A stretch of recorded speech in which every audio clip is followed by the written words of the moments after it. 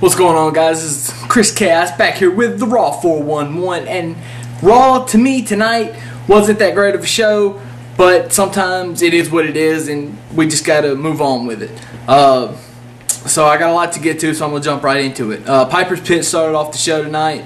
The show trying to pull John Cena into the Piper did with trying to pull him in to try to have the fans' reactions mean more to him, because forever Cena's like, do whatever you want, I don't care, it doesn't bother me, and Piper was trying to get what happens to fuel him a little bit. I kind of felt like, and even before Cena came out, I felt like this was going to be Piper trying to turn John Cena heel.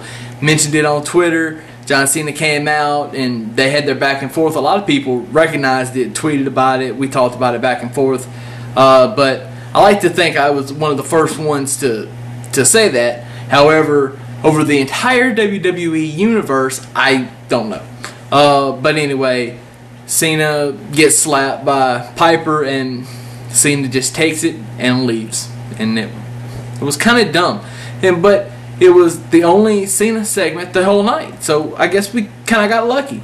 That segment wasn't as great as I thought it was going to be. Epic fail, WWE, waste of time and money. The Miz and Morrison, I know, with Brodus Clay, whatever. I don't know. I don't care. I don't care if I ever see Brodus Clay at this point, because they've said it for the last 6 weeks that he was going to be on the show, that he was going to make his return, and they hyped it and hyped it. I don't care if he ever comes back now. So y'all, WWE has pissed me off about that. If he does come back, I'm going to bash him. And that's just the way it is. And I ought to shoot on WWE for not bringing him back. They keep rewriting the show, and I'm sure that's what happened tonight. So they put Miz and Morrison together for Morrison's last match. Falls Count Anywhere. Miz attacks Morrison with a lead pipe. They had a nice little back and forth, maybe about a 10-minute spill. And Morrison goes into the big WWE emblem or whatever, face first. It looked like he didn't protect himself really well when he went into it either, so it looked like he might have a sore jaw in the morning. And trust me, I went back and forth with the DVR after the show and watched it. Yeah, he's probably going to have a sore jaw in the morning, if it's not already sore tonight. And then he gets skull crushed and he's carted out.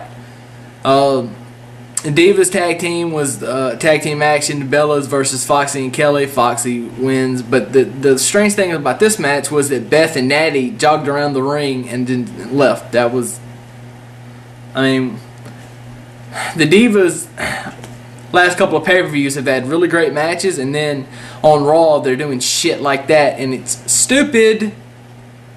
Whatever. Orton versus Dolph Ziggler is a great setup for them, but I don't think it was a great match. I liked the match. I think it was well built, well put together, told a great story. The end where Wade distracts Randy and Ziggler gets the win, big win for Ziggler. Look, I'm telling you, Ziggler last week against Punk, this week against Orton, he is a main event guy. I'm telling you, he could main event any pay-per-view for a World Heavyweight title. I don't care what anybody says. Buy stock, I am sold. Zack Ryder versus Jack Swagger. This was just another match to put Ryder over. Swagger's not doing anything, so there you go. More props for Zack Ryder and the Woo Woo Woo clique going ahead with the Ryder Revolution. I did love the Daniel Bryan Michael Cole thing because it brought more heat to the for SmackDown tomorrow night, which of course is going to be a live broadcast tomorrow night, which is different. They never do that. And then add Mark Henry. It really builds more drama for the match tomorrow night, which I'm really excited about watching. And I will do a special SmackDown preview for tomorrow, considering it's live. Why the hell not? CM Punk versus Alberto Del Rio. Punk defeats Del Rio. If Punk got disqualified, he was going to lose the title. But you know what? This match wasn't as great as Survivor Series, and I think that it wasn't going to be. But, you know, that's just life, and that's just the way it is. They tried to recreate a scenario, and it just didn't work out like they wanted it to. But you know what? That's just the way it works sometimes. Sometimes it does, sometimes it don't. Anyway, it was a good match. It just wasn't great. Now I'm done. Chaos has spoken. Deuces. I'm out. I will see you guys later.